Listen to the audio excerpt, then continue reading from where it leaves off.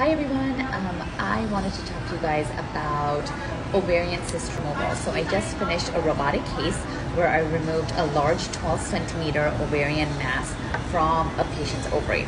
And ovarian cysts are very common for all age groups of women. And so how do you know you should actually get your cyst removed? So here are the top 3 things to look for. Number 1, if your cyst is actually symptomatic, meaning it's painful or causing you discomfort. Some patients will say that their cyst is, causing cramping, causing pressure, or they can feel it when they turn around in bed, or maybe when they're having sex, for example. So if your cyst is actually bothering you, you should think about having it removed. Number 2, if the cyst is actually growing rapidly.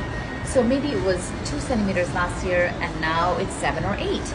The larger the cyst gets, it can actually start twisting on itself. It's something called ovarian torsion, and I made another video about that you can go check out. But if that happens, it can start to actually become very, very painful. And so that's something you want to monitor. And an ultrasound is a very easy test to get done to check the size of your ovarian cyst. And number 3, if there are concerning signs on imaging, so an ultrasound or an MRI is the best test to really look at the ovarian cyst and what's going on. So cysts that are very fluid filled are usually benign and not really dangerous. But if the cyst has solid components or nodules or other characteristics that are suspicious of cancer, you certainly want it removed. So that's my quick cheat sheet for you today. Again, number 1, if the cyst is bothersome and causing you pain or symptoms, you want to think about getting it removed.